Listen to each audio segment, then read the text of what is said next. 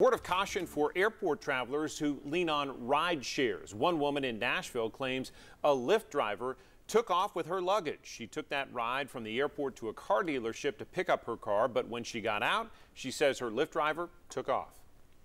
My attention was diverted just for a short moment by one of the attendants at the dealership, and when I turned back around, he was gone. He had driven away with my luggage. Even reaching out to the driver through the app didn't work. Her offer of a reward for the bag back didn't work, and she says the company told her there wasn't much it could do.